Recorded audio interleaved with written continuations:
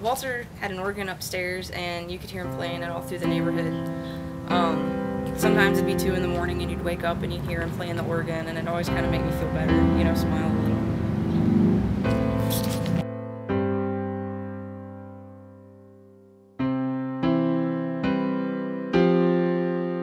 Obviously, with discrimination and whatnot, he was a pretty accomplished guy for his era. I knew that Walter, he's got, you know, some hearing problems, and he had a fall last year, so he's got some mobility issues too. And so I just ran downstairs and put on a pair of shoes and ran back through here. I mean, you don't think about it. You just know somebody's in trouble, so you go. You know, you think about it afterward. When I was running through, it kind of busted out, so there was glass coming through and stuff from above that I don't know what it was, but it was melting hot something that was coming down in ashes. So when that window broke out, there was actually flames that came out, and you can see where it melted the side of my house too. What were some of the conditions that were making this a little more dangerous here? And then you said between the house there were... Yeah, my propane line is there, like right there, buried. You know, my propane line is in between the two houses. They're really, really close together. They're only a couple feet apart. And after the fire, I went to my godson's wrestling tournament. So I was gone all day, and I didn't know what it looked like because it was dark. And so I came back, and then I was showing my friend what happened, and that's when I noticed, like, the kerosene and all the gas that were there, you know.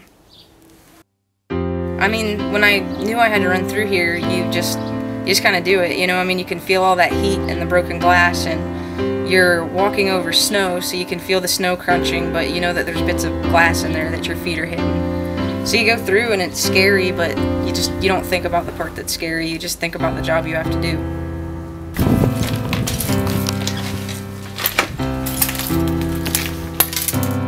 When I came through, like I came down, and I could hear him yelling for help. He was yelling for help out of the window up there. I knew there was a ladder hanging here, so I told him that I was going to grab the ladder, and he said okay. So I just grabbed the ladder, and once we got it up there, you know, he swung his leg around, and I climbed up a little bit, and I helped him get down. The windows were blowing out from the heat. There was glass coming out, and so I was afraid it was going to knock the ladder over, so I was trying to hold him as steady as I could.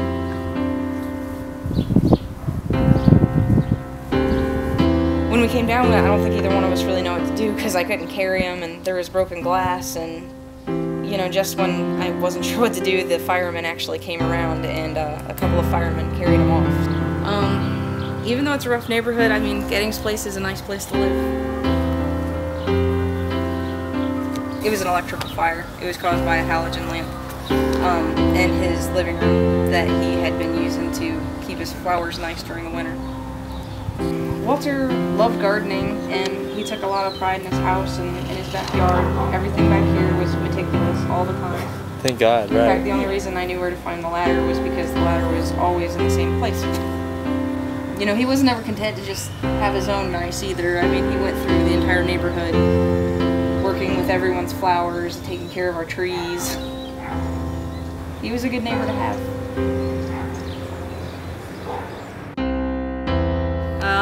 I'm a social worker, and I work for a foster care agency, and I'm a substitute teacher.